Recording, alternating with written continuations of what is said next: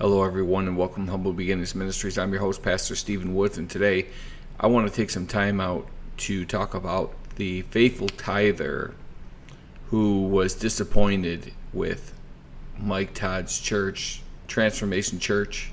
Before we go into this video, I just want to encourage you to like, subscribe, and share to this channel for the latest and greatest updates and the latest reactions. Let's go now into the video where Mike Todd's member begins to talk about her experience with the church. I'm going to tell y'all my experience with Transformation Church, Pastor Mike Todd's church. In no way am I upset.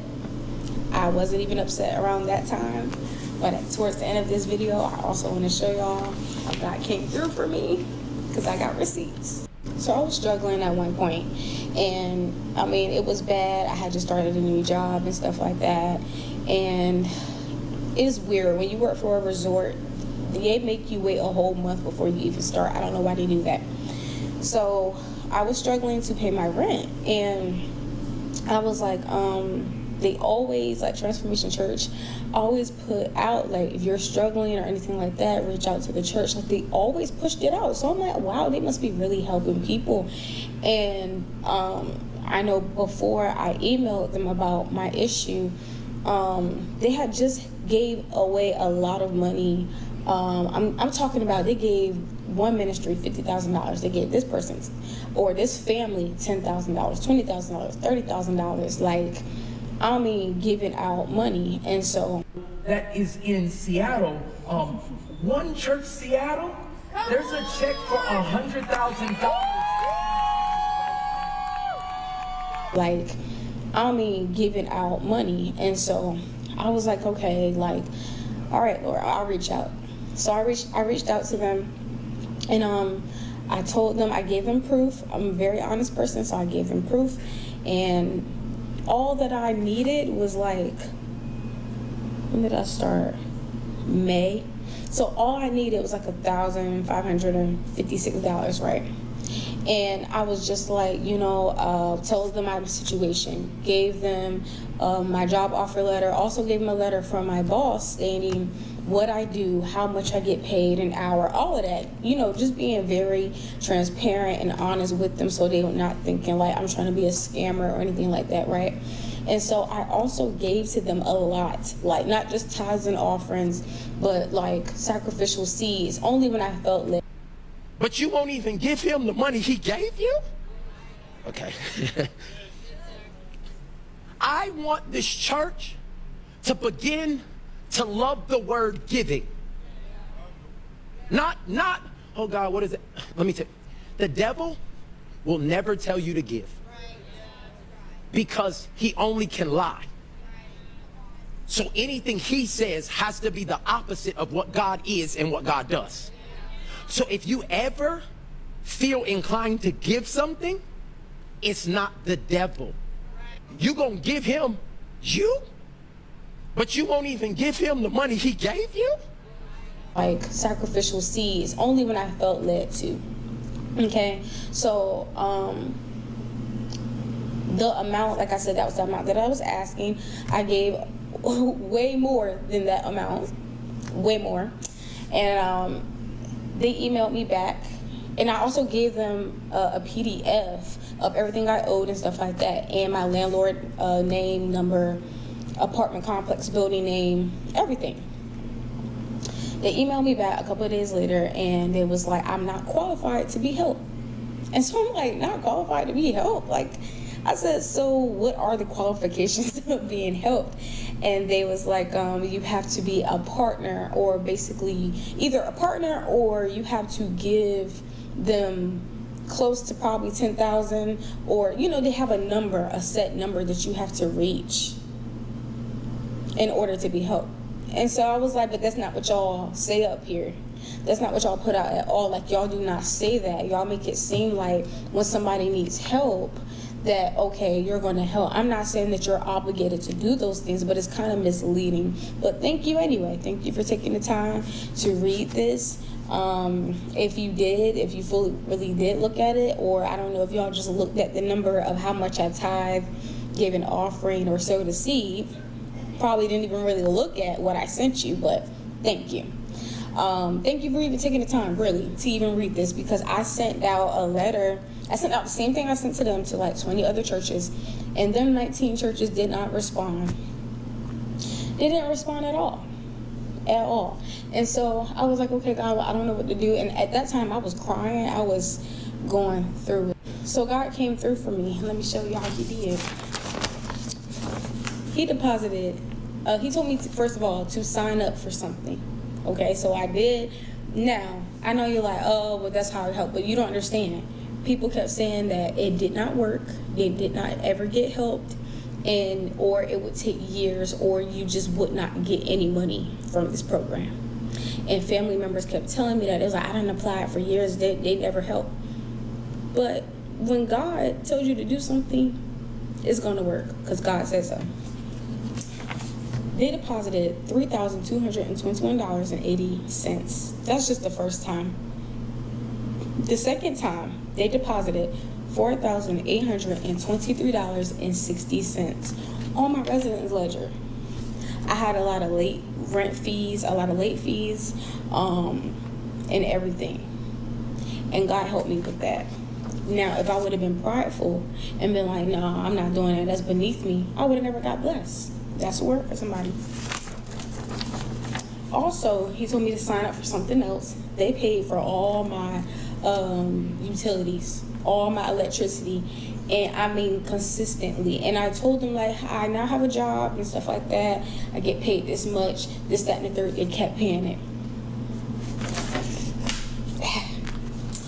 Last year, God told me to quit my job. I cried because that was the most that I ever made. But I trusted him, and I'm like, I don't understand why you would tell me to work at this job, and now I have to quit. I was upset, but I quit anyway.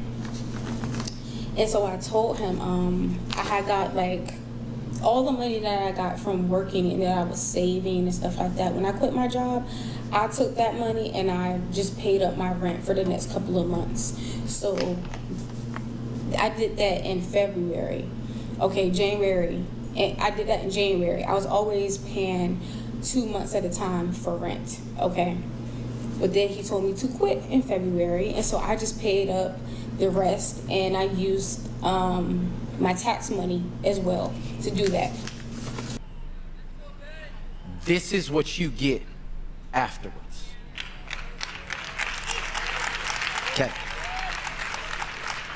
Why did you do an example like this? Because I want you to know how easy it is to just honor God with the wealth he gave you the ability to get. You can't purchase a breath.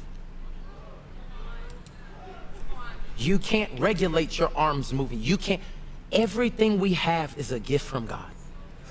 And all he's asking is, when you get this little green stuff that people put value on, honor me by setting aside what I've asked to be set apart for me. This don't even look fair. But it's not fair because God don't play fair. He wants you to see that you can never outgive him.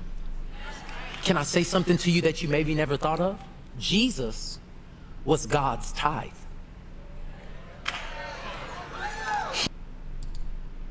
So let's talk about it. So here it is, this member of Mike Todd's church is in dire need. She only needed $1,556, and now all of a sudden she goes to the church for help, and they tell her, well, you haven't met the giving quota. There's so much in this video, and I really want to elaborate. Let's go into the video one more time, and we will talk about it in each segment. I'm going to tell you all my experience with Transformation Church, Pastor Mike Todd's church. In no way am I upset. I wasn't even upset around that time. But towards the end of this video, I also want to show y'all how God came through for me, because I got receipts. So I was struggling at one point, and I mean, it was bad. I had just started a new job and stuff like that, and it's weird when you work for a resort. They make you wait a whole month before you even start. I don't know why they do that. So I was struggling to pay my rent, and I was like, they always, like Transformation Church, always put out, like, if you're struggling or anything like that, reach out to the church. Like, they always pushed it out. So I'm like, wow, they must be really helping people. And I know before I emailed them about my issue, they had just gave away a lot of money. I'm talking about, they gave one ministry $50,000. They gave this person or this family $10,000, $20,000, $30,000. Like, I mean, giving out money. And so that is in Seattle, One Church Seattle, there's a check for $100,000. Like, I mean, giving out money. And so I was. So let's talk about that. So Transformation Church has been giving in various means. Meanwhile, this young lady's going through a personal struggle. The thing about it is that we have to consider a few things, okay? Some of you might say, well, was she a member or not? And honestly, that shouldn't matter. And here's why. We all are a part of the body of Christ collectively. That being said, when the Bible says if your brother or sister are hungry, right, you feed them. Don't pray over them and say, in the name of Jesus Christ, be full, and walk away and do nothing. So she's watching this ministry give to so many causes, people who need money, tens, 20, even $30,000. But then the church is writing checks to other ministries, and as the video showed, a check for $100,000. Here's the thing about this. We don't know for certain the depth, and she's going to talk about it, the depth of what exactly, how much they looked into this. But the fact of the matter is, just like she's saying, she went through a difficult time. She wasn't getting any type of income for a whole month. And then to be turned away because she didn't give anything close to 10 grand, all she needed was $1,556. Now you might say, well, what is she doing with her money? Why did she quit her last job? There's a lot of debate that can go into that, right? But let's listen in here. I was like, okay, like, all right, Lord, I'll reach out. So I reached out to them, and I told them, I gave them proof. I'm a very honest person, so I gave them proof. And all that I needed was like, when did I start? May. So all I needed was like $1,556, right?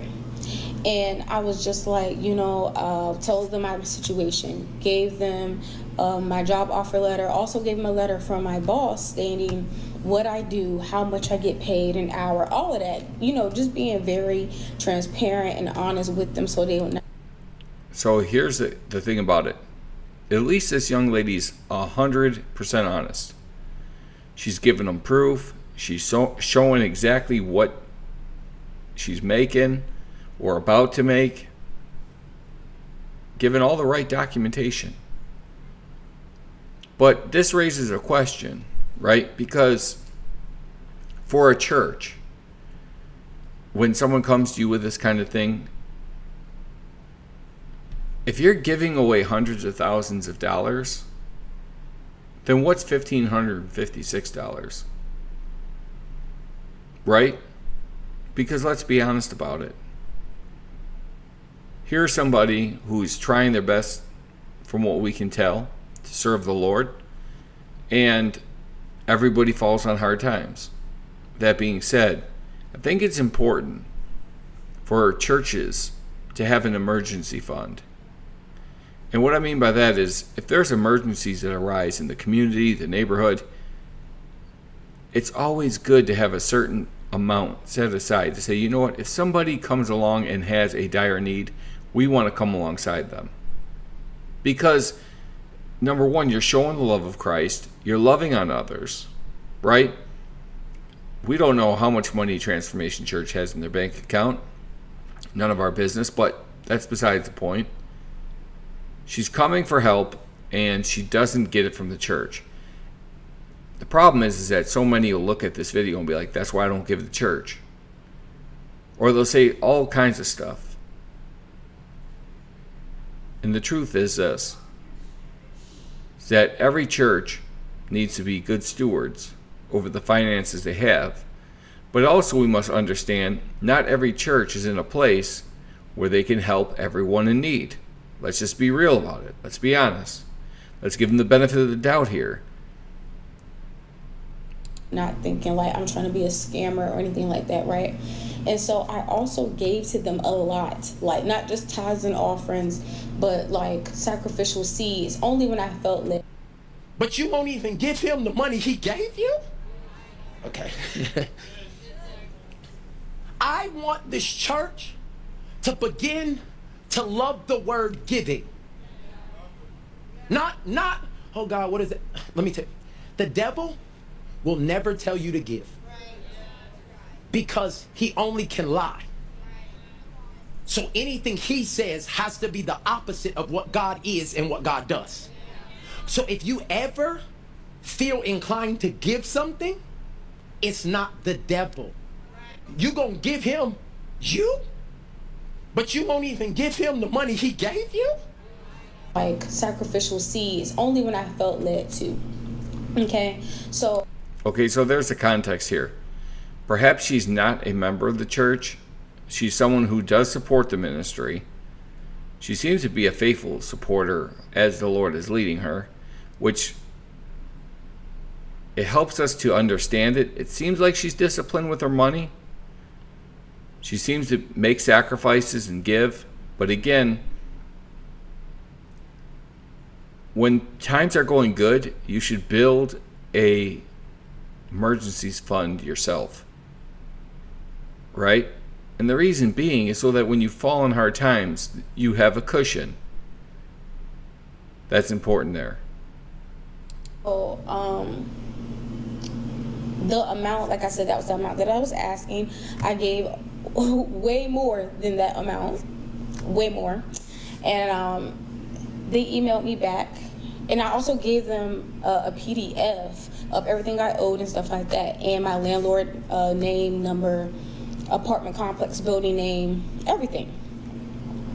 They emailed me back a couple of days later, and it was like, I'm not qualified to be helped. And so I'm like, not qualified to be helped? Like, I said, so what are the qualifications of being helped? And they was like, you have to be a partner, or basically either a partner, or you have to give them close to probably 10,000, or, you know, they have a number, a set number that you have to reach in order to be helped. And so I was like, but that's not what y'all say up here. That's not what y'all put out at all. Like, y'all do not say that. Y'all make it seem like when somebody needs help, that, okay, you're going to help. I'm not saying that you're obligated to do those things, but it's kind of misleading. So she makes a point here, right? Don't celebrate it or get it out there that you're going to help people in need, and then all of a sudden you don't help them at all. Or you tell them, well, you didn't reach our set goal of being able to help you. They should put that stipulation out there.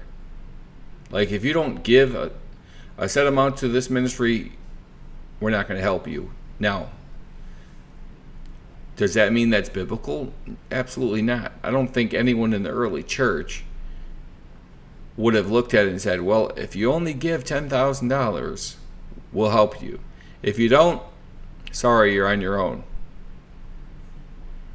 These type of situations are sticky because here it is. Yes, she has a sincere need. And it's got to be kind of alarming that you're giving to people, churches, hundreds of thousands of dollars for whatever reason, right? And then somebody with an actual need, somebody who's a supporter of the ministry, and they can't even be helped. You know, I would love to have an emergency fund with Humble Beginnings Ministries where we can help those who are struggling and going through. That would be a blessing. In fact, this video has inspired that. But the thing of the whole fact of the matter is that sometimes when you're helping people, especially people who are transparent and real like this, if they didn't want to give her the money physically, they had the landlord's name and phone number. They could have contacted him and said, hey, we want to help this young lady get caught up on her rent. How can we do that? Can you help us to make that possible? Right? Let's be honest. She's obviously a single young lady trying to make it in the world, trying to do her best to serve God and to love God and to trust God. But God is faithful in spite of what she just went through. But thank you anyway. Thank you for taking the time to read this. If you fully really did look at it, or I don't know if y'all just looked at the number of how much I tithe, gave an offering, or sowed a seed, probably didn't even really look at what I sent you, but thank you.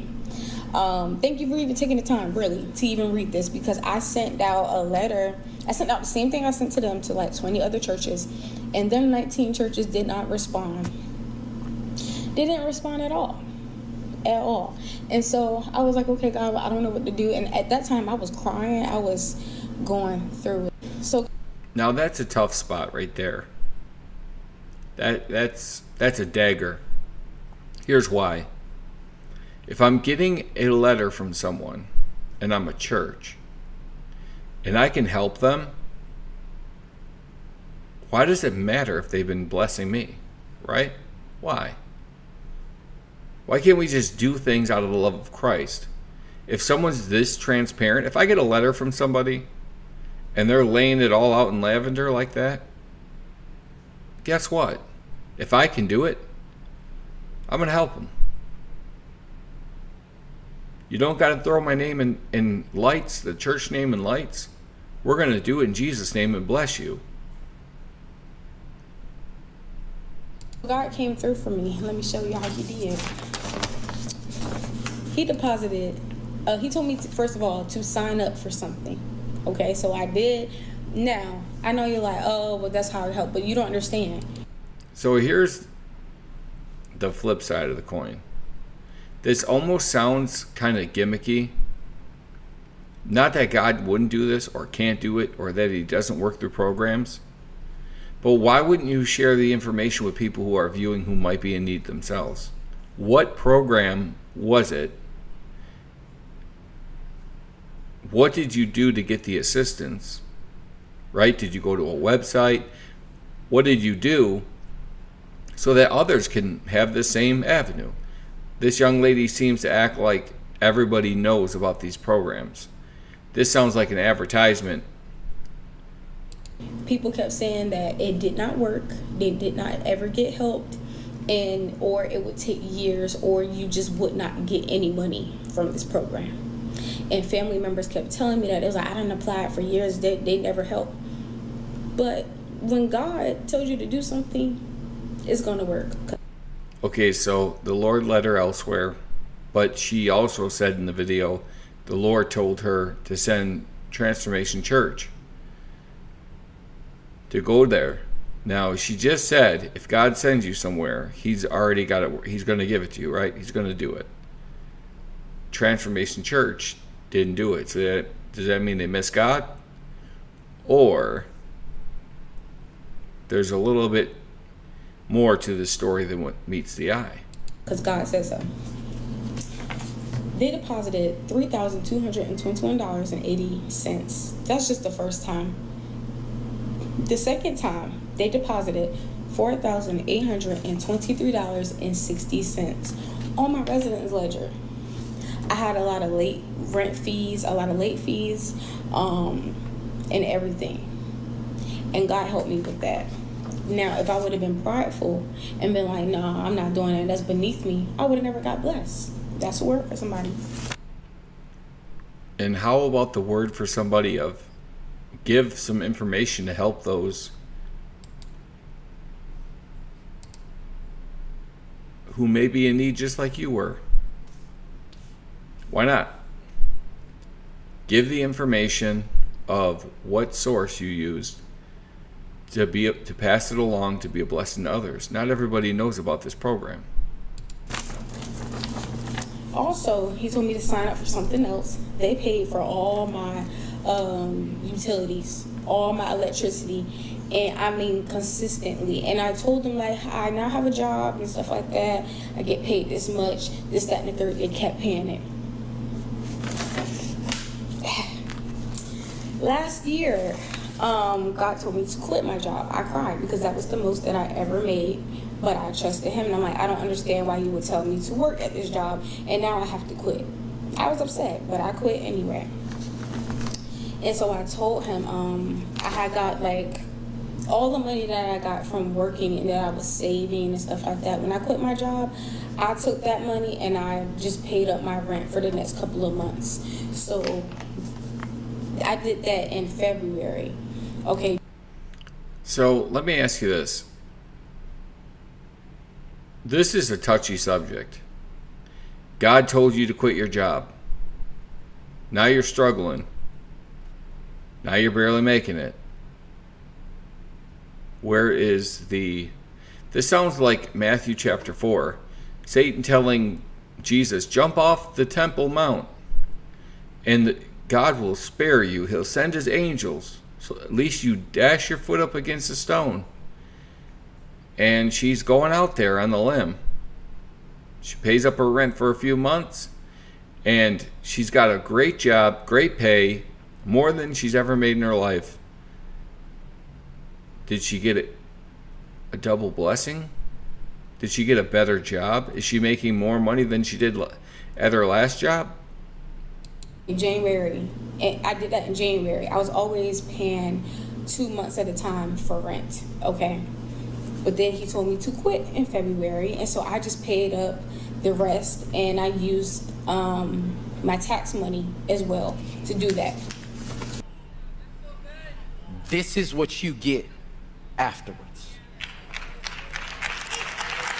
Okay. Why did you do an example like this? Because I want you to know how easy it is to just honor God with the wealth he gave you the ability to get. You can't purchase a breath. You can't regulate your arms moving. You can't. Everything we have is a gift from God. And all he's asking is, when you get this little green stuff that people put value on, honor me by setting aside what I've asked to be set apart for me. You know what the thing about it is? And a lot of tithing churches do this.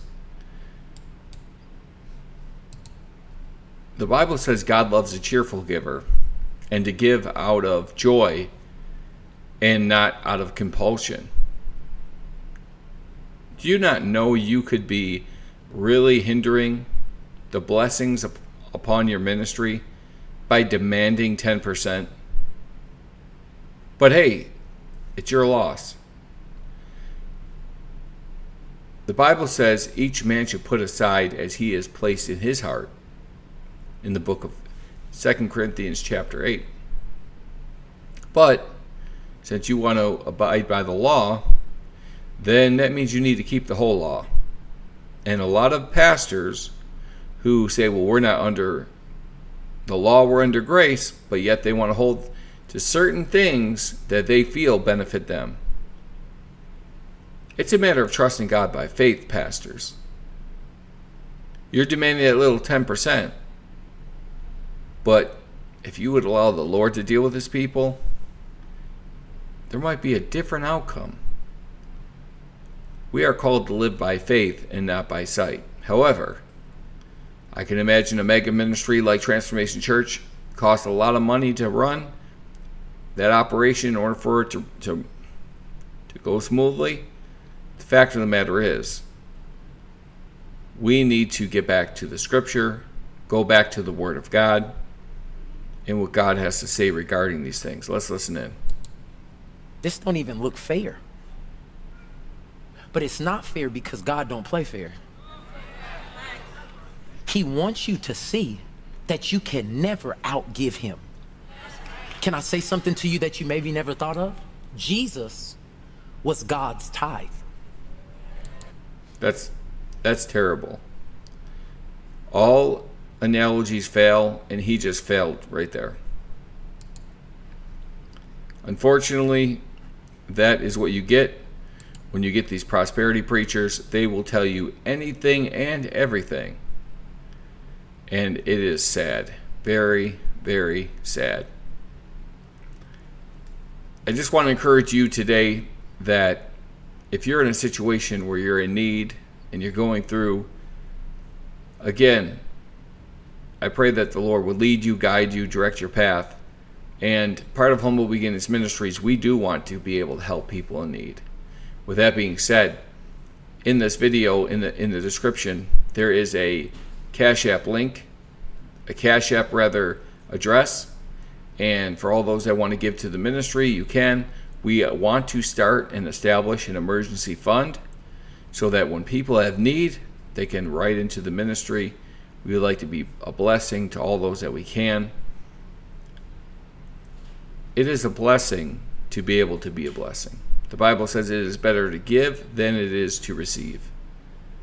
I am your host, Pastor Stephen Woods. I thank you for tuning in. I pray that you would like, subscribe, and share this channel with others, that they might be edified, Christ glorified, and the church built up. God bless you.